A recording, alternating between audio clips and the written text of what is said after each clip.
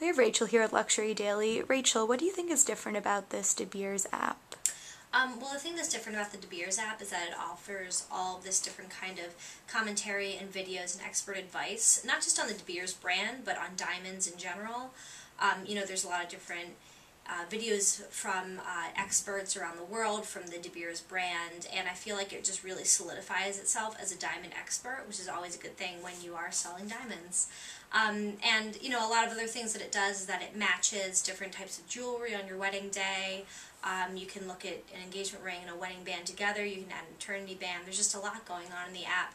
And I feel like a lot of luxury brands do have great engagement finder apps out there, and they can all kind of learn from each other. The one thing that I noticed that De Beers didn't have is that it didn't have a ring scaler. A lot of luxury brands have rings where you put an actual ring that you're wearing down on the screen to see what size ring you are, because a lot of women don't know. I, for instance, have no idea what my ring size is. So I feel like that could be a good touch also. And do you think with all the marketing efforts to brides out there, do you think that this app will stand out?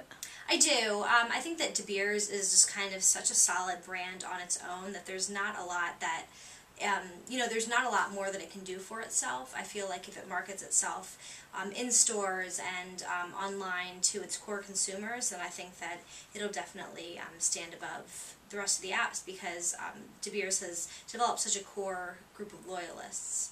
Great, thank you.